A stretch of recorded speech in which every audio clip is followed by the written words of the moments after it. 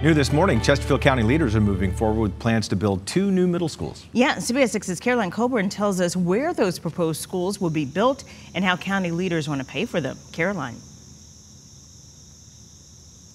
Well, Robin, Reba, this site we're standing on right here this morning would no longer be home to Tomahawk Creek Middle School, but rather this school would be moved several miles across the county to a county-owned property in Upper Magnolia Green along the Western 360 corridor. And a new Falling Creek Middle School would be built on that school's current site. Now, this comes as both schools are at 120% capacity and having to use modular classrooms. Both county and school staff are proposing to make a one-time $27 million payment to a supplemental retirement plan for Chesterfield County Public Schools employees.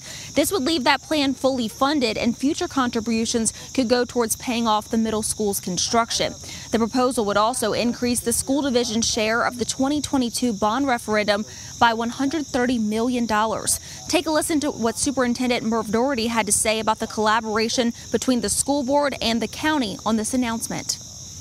Socrates says the secret of change is not to focus on the past, but to take all your energy to focus on building a new future.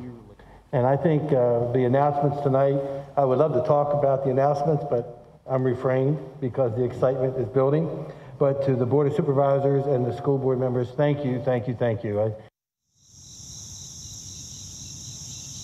Now, that bond referendum I mentioned would have to go before you, the voters, and the school board is expected to vote on this proposal at its meeting on September 14th. Now, if everything goes through, then these 2 middle schools could be built and opened before the 2024-2025 school year. Rob, Reba?